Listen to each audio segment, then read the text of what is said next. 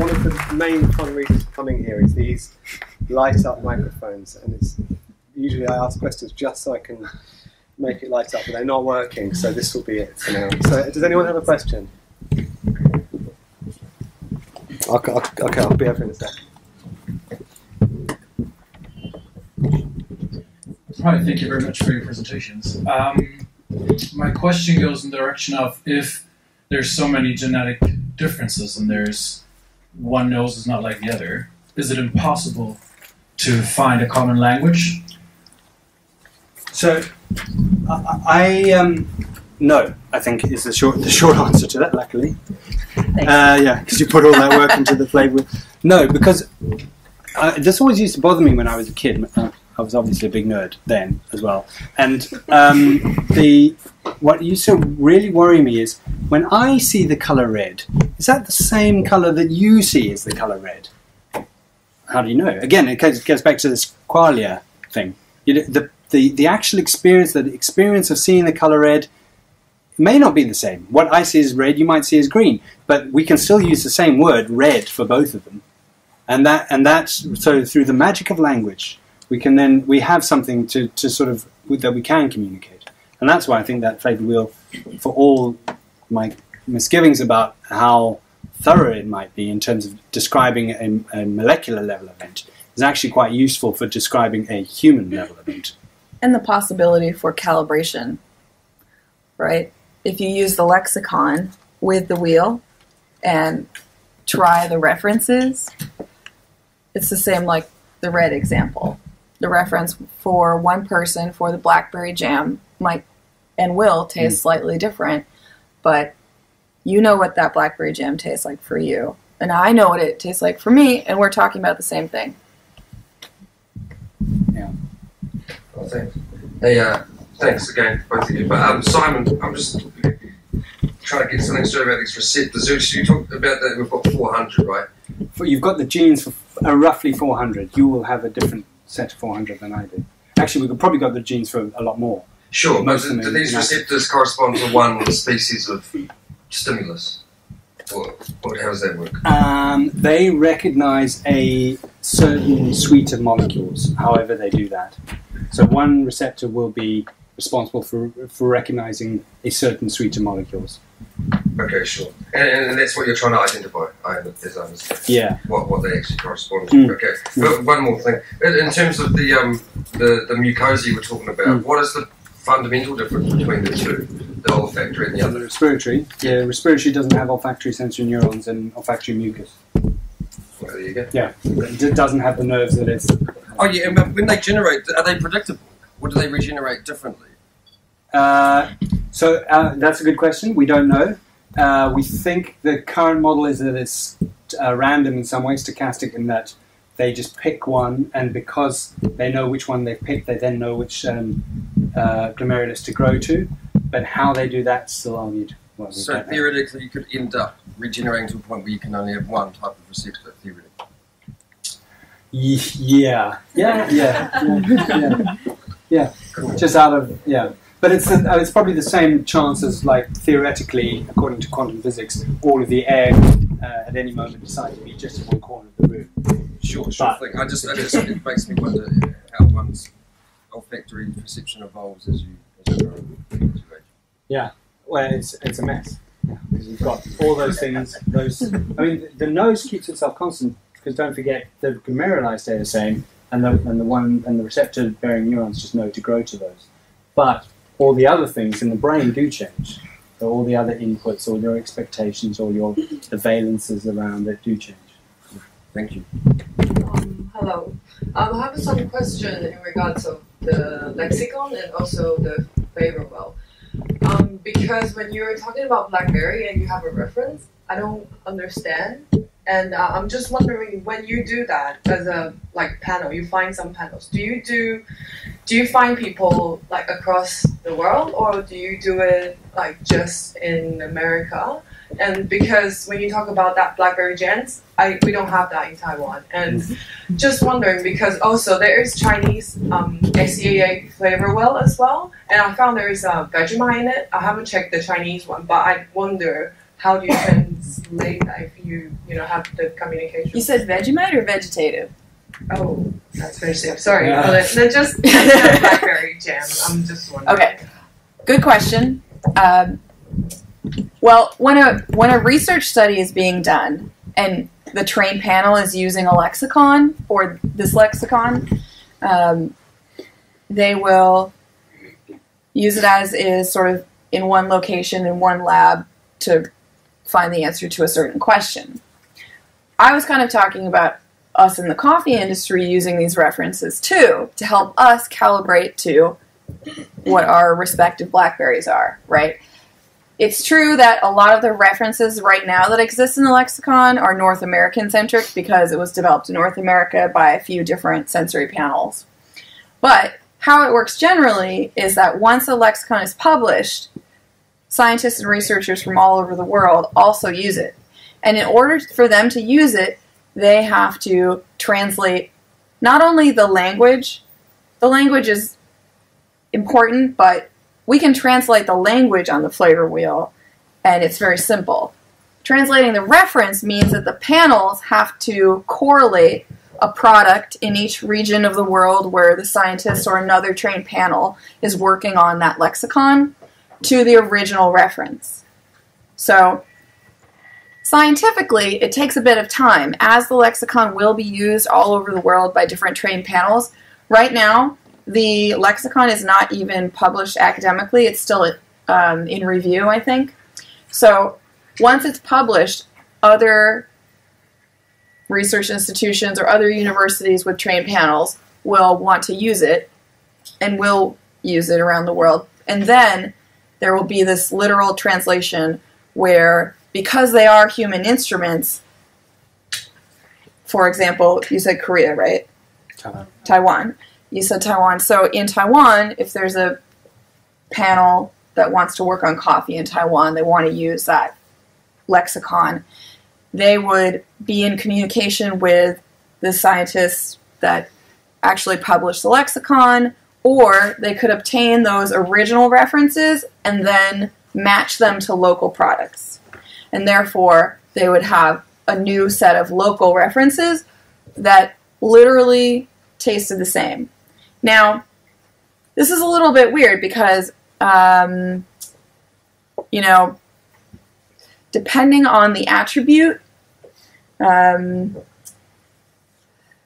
all the attributes aren't necessarily grown locally or found locally all over the world, but the beauty of lexicons is that they work on a universal scale. The sensory descriptive analysis is a universal scale thing, and that means that you don't necessarily have to have a blackberry jam for a reference for blackberry. There can be some other, like, local fruit, some tropical fruit, that the panel figures out matches the blackberry flavor from the original lexicon reference, and they can use that. It doesn't have to be labeled blackberry. It just has to match the flavor. So that will happen. That's the long answer about the academics and the scientific realm and how they'll deal with that. How we're dealing with that in the meantime in industry is that the SCAA is working on figuring out how we can create a more simple strategy to distribute this worldwide. Because we know that wherever you are, buying 105 different grocery items is challenging. So we're working on a solution so that hopefully will make it easier for the coffee industry to use references for this. Next question. It's something we experience every day when we drink our filtered coffee. Why do the flavour and taste modalities change in intensity as the coffee is cooling? Well, I think Emma talked about certainly we know that, I think there are two things going on. The temperature, actually probably three things. The temperature directly affects the perception of certain tastes things. So this is why iced coffee needs to be much sweeter than hot coffee, for instance, to keep the same sweetness as Emma was talking about. There's probably to get those molecules up out of the coffee, you need volatility. That changes with cooling, so there are less chemicals released. And then Emma also talked about habituation. So this happens at multiple levels throughout the sensory system. I mean, certainly in terms of smell, it'll happen at the receptor level, at the downstream level, at the neural level in terms of the nerve itself, at the bulb, and probably in the brain as well. So there's a whole. The nose is very much a detector of novelty. It's not interested in really listening to or smelling new old things. It's constantly scanning for updates.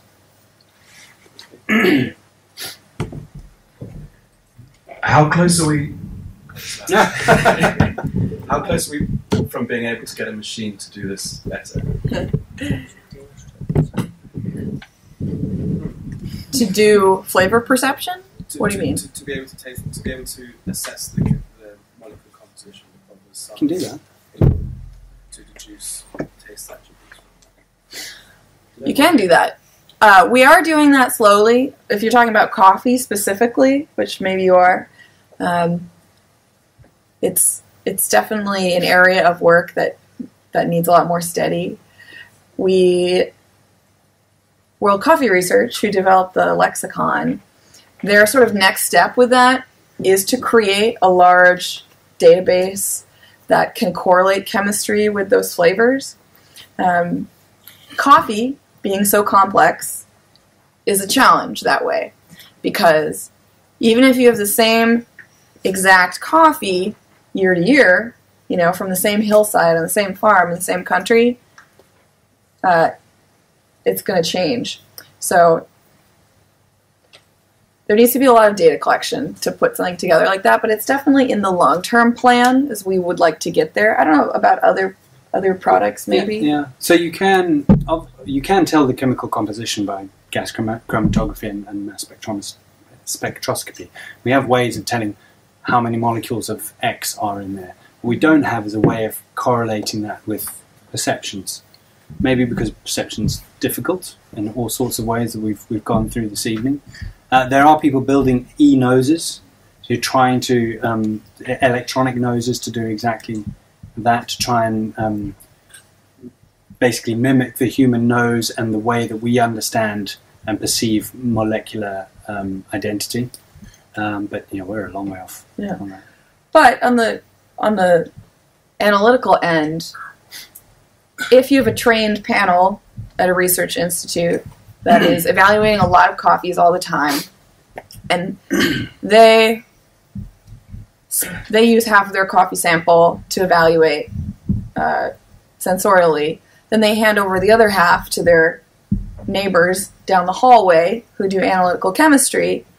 They can start, this is the database thing I was talking about, they can start to understand which chemicals are associated with which flavor attributes over time. And it is a bit of a theoretical goal for us to one day point to one compound and say, well, that means that it tastes like this, and that means the genetic situation of the plant is like that. But in theory, with enough data, one day.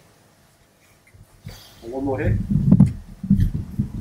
They were very interesting talks, thank you. Mine was not a question, it's 3 comments in relation to what's actually being said tonight. One of my colleagues spoke at one of these previous events, and I just wanted to first of all pick up on your term of glycol, because that is a discrete attribute and is already available in the form that people can use in small capsules. Where you deal with products like ferment in coffee, you're dealing with multiple chemical compounds, and when those are properly mapped, and that when might take a long time, but when they're properly mapped, then you can produce a capsule of that as well. So it's not so far off. And your comment about e-noses and e-tongues, there's a lot of work trying to match the sensorical with the analytical at this stage. And finally, you talked about fifth sense. We've been doing a lot of work with fifth sense for the last year, And we're currently running a test which I thought you might be interested to know.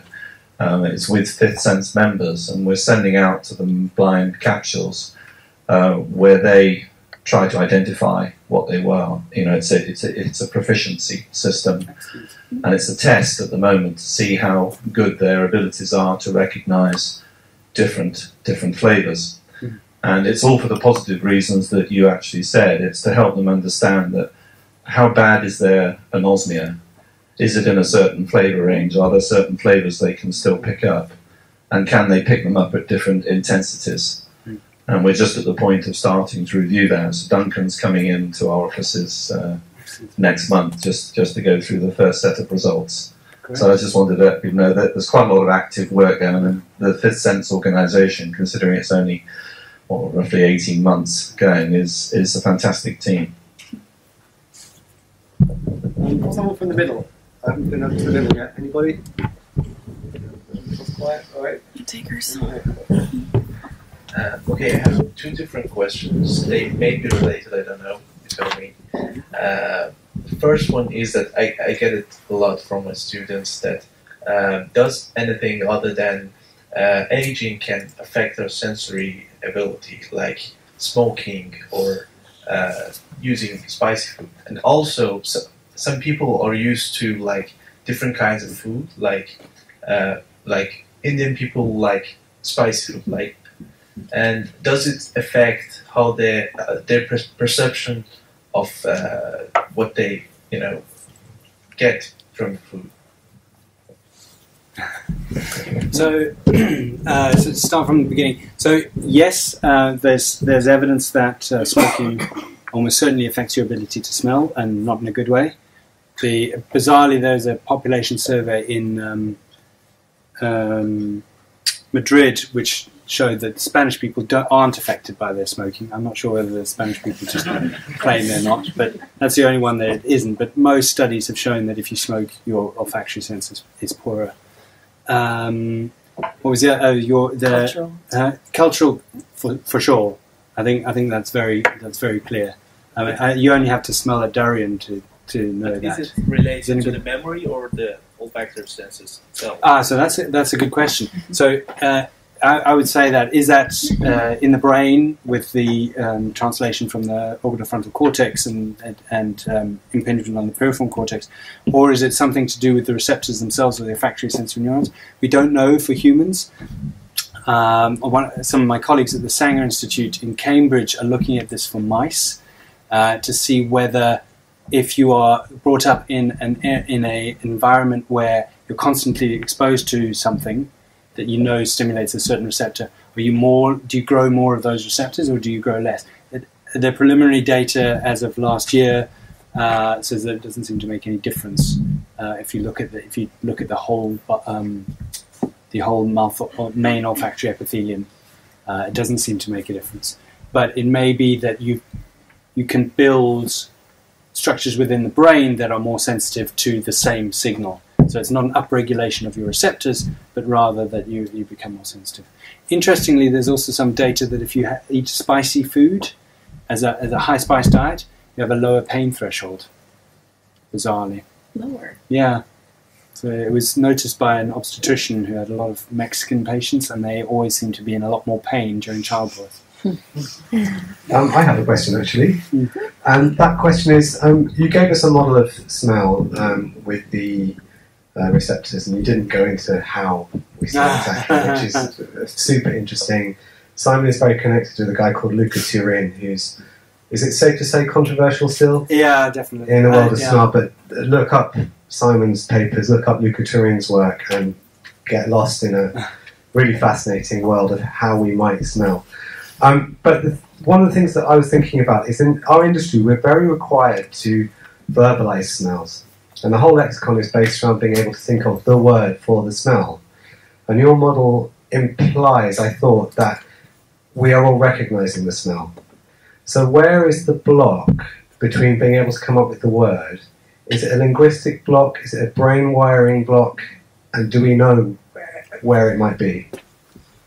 I think it may be a cultural block in that we don't have a lot of attention paid to English or Western culture to the sense of smell. This is my theory.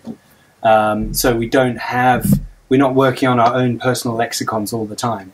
And since I've started researching smell, which may have happened to you when you started being interested in coffee, my own personal lexicon has become a lot wider, but it's still rubbish. I think also that, don't forget, we talked about the receptors, 400 approximately active receptors.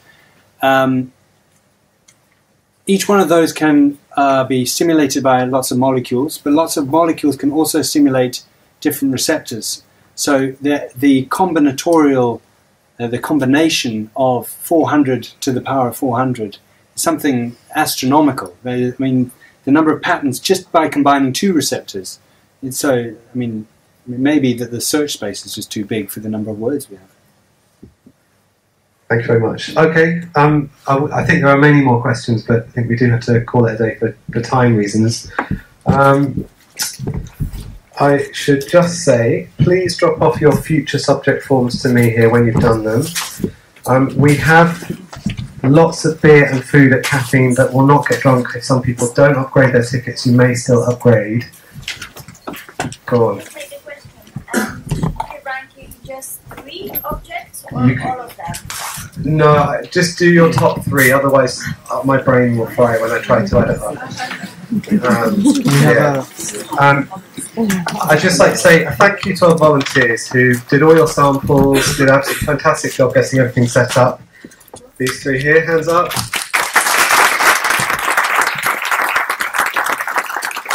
And an absolutely super big thank you to Emma and Simon, one of our great nights, I think. So a big hand for them, please.